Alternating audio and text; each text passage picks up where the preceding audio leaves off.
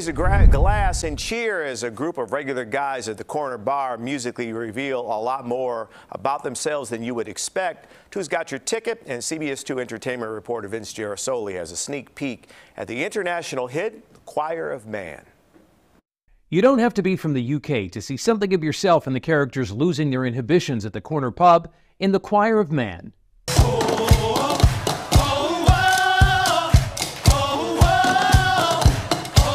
This production is both joyful and surprising, and it's been pleasing audiences in London's West End. If you like pina coladas and getting caught in the rain. Set in a functioning pub, a group of burly men sing their way through pop, folk, and rock anthems. Some nights I wish that my lips could build a castle. They may seem stereotypes at first, but ultimately they reveal there's more than meets the eye. We spoke with co-creator and director Nick 2's.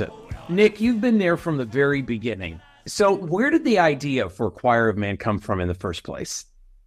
Well, the idea for Choir of Man came from, funnily enough, a conversation in a beer garden. And my friend Andrew Kay, turned to me and said, "You know what, Nick, I've got an idea for a show. And it's going to be called The Choir of Man. We should make it together." And I said, "I love the title. What's it about?"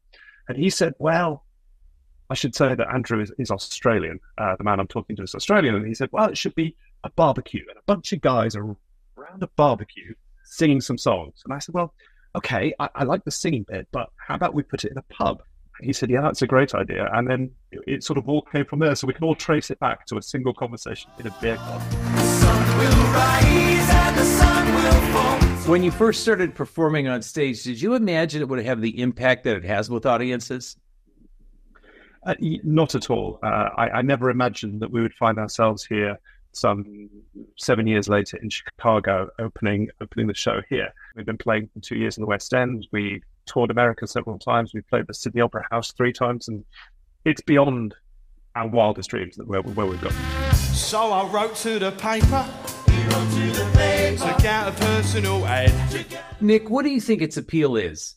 I think the appeal of The Choir of Man is that it is a unashamedly feel-good show that talks about community. The fact that we are better together than we are apart.